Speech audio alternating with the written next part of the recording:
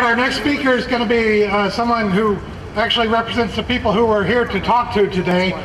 This afternoon, many of us are going to be going around, including the students, including everybody else who came from different parts of Texas, going to be going around visiting with their state senators and state representatives. But one person we don't need to go into their office today because he's coming here to see us.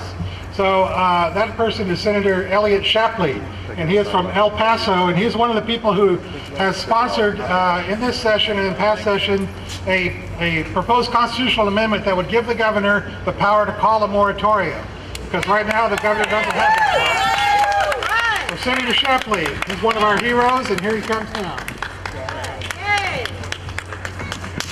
Arriba Shapleigh! Vámonos, Trini. It's great to be here, and I want to talk about this very important issue. You know, I guess it was back in the 2003 session. The moratorium bill was before the Senate Committee on Criminal Justice.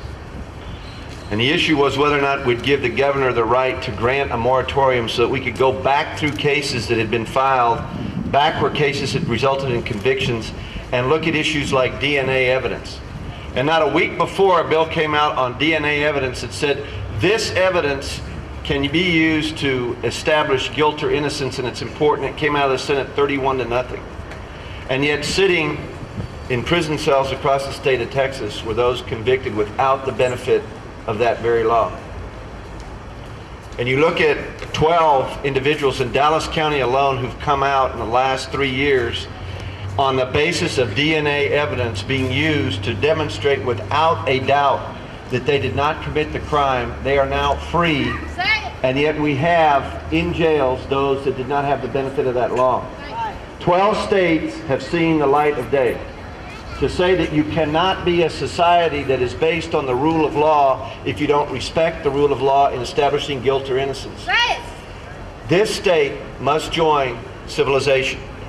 This state must respect the rule of law. What differentiates us in this great democracy from every other democracy in the world is the rule of law.